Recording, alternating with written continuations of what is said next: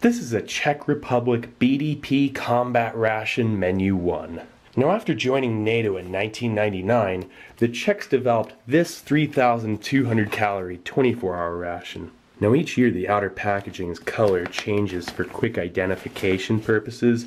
So for an example, in 2014 this outer pack was blue, and in 2015 the outer pack was red. So without further ado, let's give this thing a look.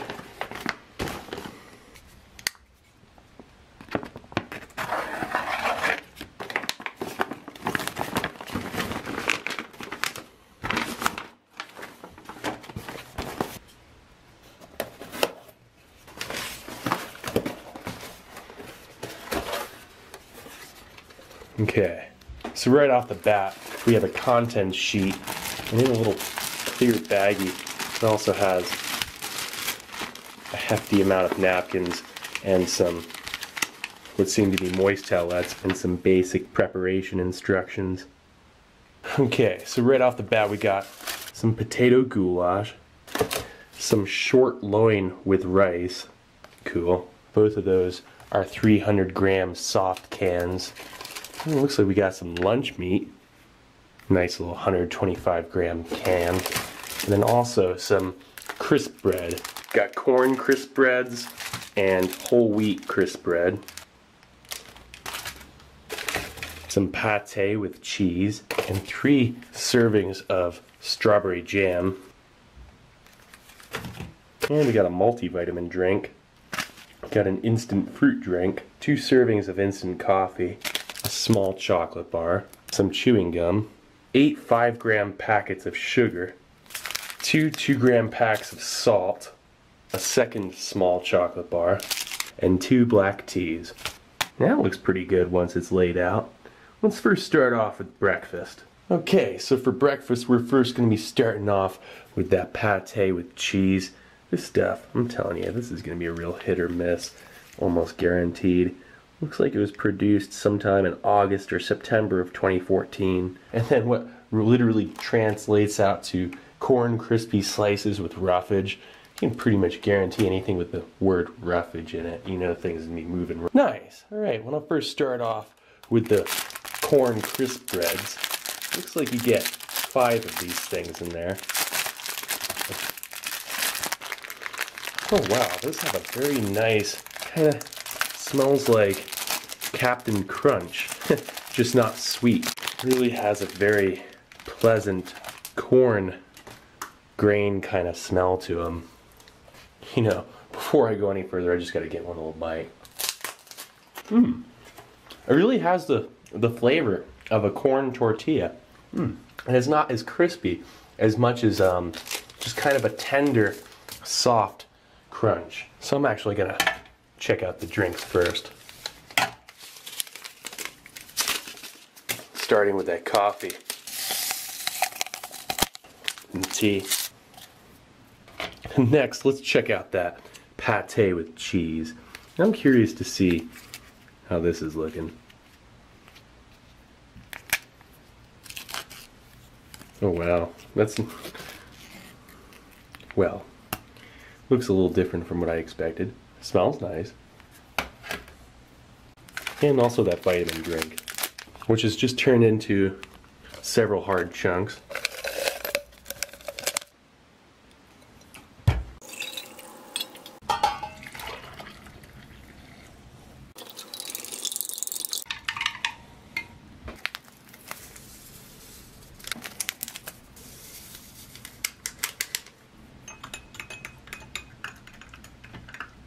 Let's check out that jam. Kind of looks like it's had a little bit of separation to it. Mix it up a little bit. The actual consistency of this jam is almost like a puree.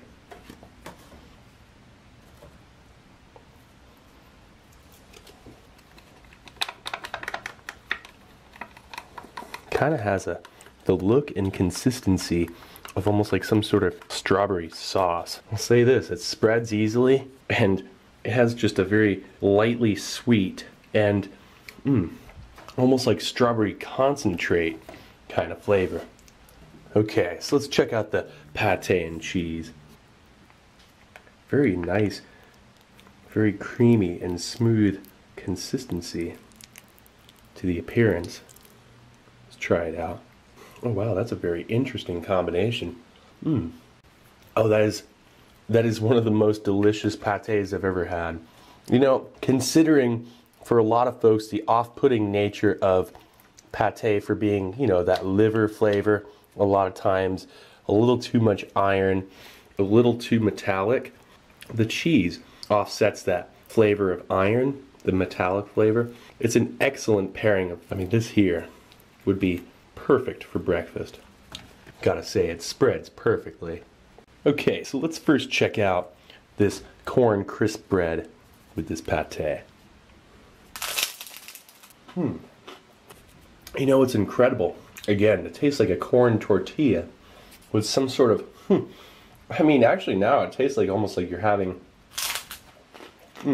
it's perfectly savory and lightly buttery pâté on a very mild sort of crisp bread.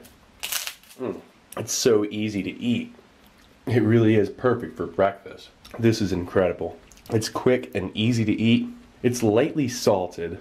And again, the cheese, I mean, it's not overpowering. There's no sort of sharpness to the cheese. It just really has almost like a processed cheese kind of flavor. This is a perfect pairing. Absolutely amazing. And that crisp bread maintains its shape when you're eating it. It doesn't make a mess everywhere. That was amazing. Okay, so I want to check out that multivitamin drink. Okay, so that's interesting. This is lightly effervescent. It has a little bit of carbonation to it. And it's just a very light lime multivitamin kind of drink. It almost tastes like Airborne or some sort of cold remedy drink. Now, I actually find this thing pleasant. Some people might not feel the same. But to me, I feel like when I'm drinking something like that, it's not for tasting like fruit juice. It's for the benefit of getting your vitamins and still being relatively palatable. So let's check out this tea. Yeah, it's a little bit darker than English breakfast. Like almost like Irish breakfast, but not quite so dark and malty. That's a really nice, well-balanced, medium to bold black tea. Now, actually, before I try out the coffee, let me check out this jam on the crisp bread. Well, I gotta say, the jam is delicious, but it soaks into the cracker so much that when you're chewing on this, you know, or crisp bread, that it's a very light on the strawberry flavor when it's paired with this crisp bread. But each pat of that strawberry jam was a very small portion, so really to put one whole pat of jam on a crisp bread, it's almost like if you want to have bursting strawberry flavor, you'd have to put 2 pats on one crisp bread. Otherwise, it's just a little light on the flavor. It's still very pleasant, and it would be perfect for breakfast. Again, just a very light, very easy to eat, not offensive to any sort of palate or difficult to eat in the morning for being too strong of a flavor kind of deal. Now this coffee, wow. It's just like that Czech MRE that I had. The coffee, it's just so incredibly smooth. And the bitterness is pretty much non-existent. Light on the acidity, no bitterness. I mean, that coffee is perfect. I mean, there's a reason why there's no creamer. And essentially, I think it's perfect with just the 1 5-gram pack of sugar added. So let's finish up this breakfast. Gotta say, breakfast was not bad. Gonna finish up the coffee and this tea, eat that last crisp bread, and move it on to lunch. Alright, and for lunch, we're gonna be starting off with some pork potato goulash. And you're supposed to boil this in the can for about 6 to 8 minutes. And as soon as you do that, you make sure you get it out onto a tray and say, nice. Anyway, I want to first start off with that lunch meat. Got that nice little easy pull tab.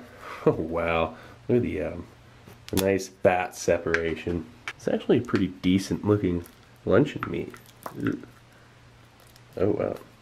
Oh wow, that smells incredible. It smells like bacon. That's amazing. Can't wait to check that out here in a second. In the meantime, got some more instant coffee.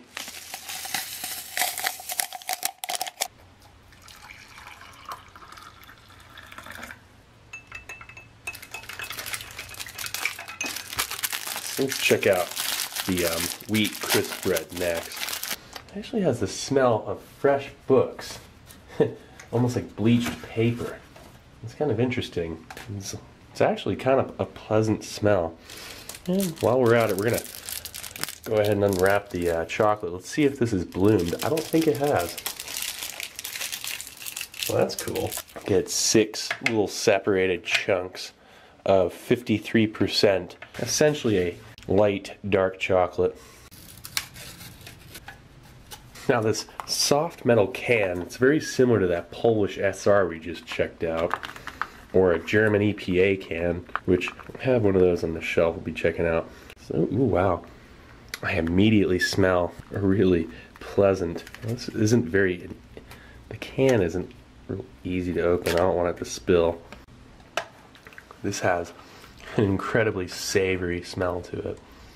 Those little pieces of potato, very small cuts. Alright, so I want to first check out that pork and potato goulash. Get a good look at this. This has such an incredibly savory, homemade, home-cooked kind of smell to it. Looking good. Oh, that pork is incredibly tender. That's slow cooked. Oh wow, this goulash actually has a light spice to it. It's a little bit spicy. I didn't expect that at all. That's the first thing that's pretty interesting. It's very flavorful. The potatoes are extremely tender along with the pork. Seems to be a relatively good quality cut of pork. Slow cooked. And this broth, it has a pretty decent fat content. I mean, you know, a lot of these dishes might be savory, pretty salty. Other than that, relatively simple. But this, there's like a light pepper added. I'm not sure what kind. This is an incredibly savory and delicious, home-cooked kind of flavor to it meal. Oh wow, look at this cut of pork. That's where it's at. That is absolutely delicious. So now I gotta check out that lunch loaf.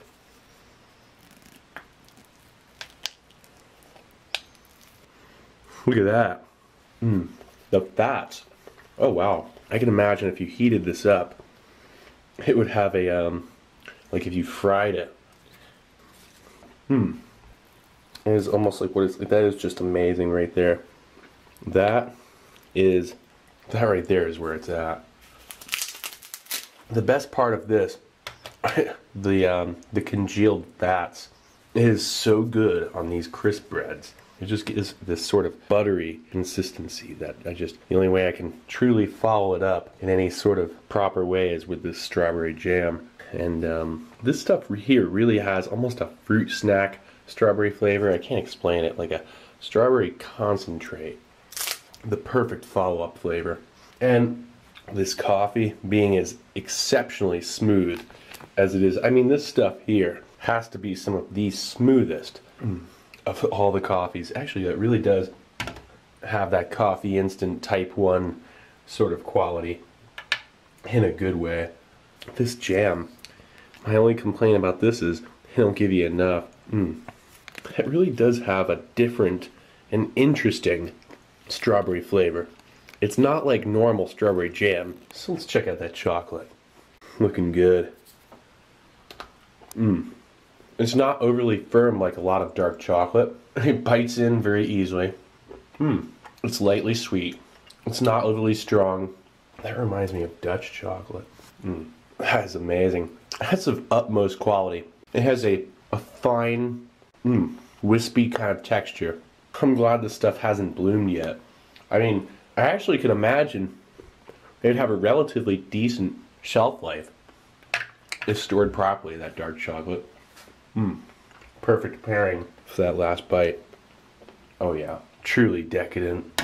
I gotta say, this whole ration so far has been fantastic. I'm gonna finish this up, and then later on today, we can go check out dinner. Okay, and for dinner we're gonna be having a light meal, beef short loin with rice, another tea, and some dark chocolate. Alright, so let's get this out onto a tray. Nice. Anyway, I want to first start off with that beef short loin with rice. This is a pretty hot can. You know, that's always the issue with these soft cans, is open them up when they're piping hot. It's sometimes a little tricky. All right. Oh wow, that looks decent. Okay. Kind of a gelatinous mass of rice, but it still doesn't look bad. And the actual cuts of beef, that is a real saving grace. That looks fantastic. But the actual rice really has a typical compressed military ration rice look to it.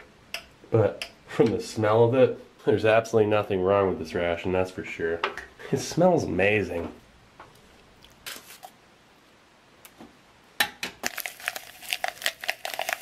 That drink mix definitely has kind of caked a little bit. It has a very brilliant citrus note to it. Oh wow, like a very strong orange citrus oil kind of. Oh wow, that is incredible.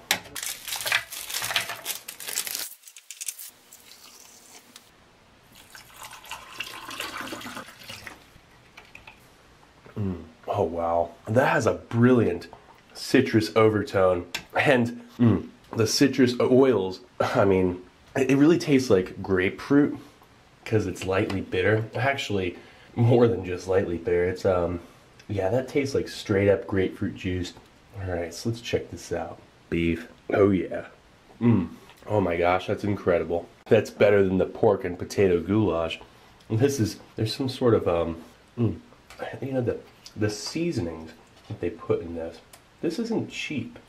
You know, those cuts of beef, that's actually decent. The rice, although it looks kind of like prefab, cubed out, sort of MRE style, you know, retort pouch shaped kind of rice, it actually tastes amazing. It's just very soft. It's just a very easy to eat, pleasant, savory. There are complexities though. A little bit of onion. There's just this refreshing undertone of bay leaf that couples with that savory base. It's lightly salted, and you know, maybe to some palates they could add salt, and they do have the option. For me, I feel like it's perfectly seasoned, the perfect salt and seasoning level. This is delicious. I mean, you know, this Czech BDP, the mains and the lunch meat sides, this entire ration, this thing has been of utmost quality throughout. The sides, the luncheon meat, the pâtés, all the drinks, that coffee, and now this tea. And this drink mix is just incredible. Wow. I'll bet this could mix out to a liter, you know, safely. You could probably mix in a liter and it'd still have like a grapefruit drink kind of flavor, but this tastes like straight up grapefruit juice. I can taste some B vitamins.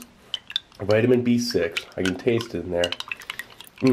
So it's enriched. This is amazing. Oh wow, I wish there was more of that. Not bad.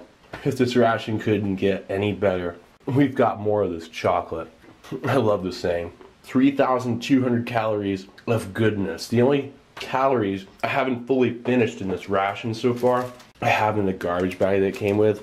Look, right? 4 crisps and some packs of sugar. The corn crisp, I have 1 of these left. 3 of the wheat. I like the corn crisp more. I'm gonna finish that one. The other ones, I'll probably save for breakfast tomorrow. This here, I'm gonna finish this up right now. This is amazing. Gotta say, Czech BDP. It's a quality ration, down to the napkin. Now the only thing left to check out before I finish up the rest of this dinner here, I am going to lightly chew on 1 piece of gum just to kind of test it out. Alright, so here is the chewing gum. This looks pretty intense. Hopefully this doesn't wreck my palate because I still have dinner here. This is usually why I forget to test out the gum. Oh wow, that bites down so easy, like a very tender piece of gum. It's not overly strong like I thought it'd be. It's actually a very light mint flavor and it's very pleasant. Well, I'm gonna finish this up. Gotta say, this Czech BDP Menu 1, definitely one of the best. Well anyway, this is Steve 1989 off MRE Info. Hope you liked the video, and I'll be coming back at you with something new. Or old. Alright, cool. See ya.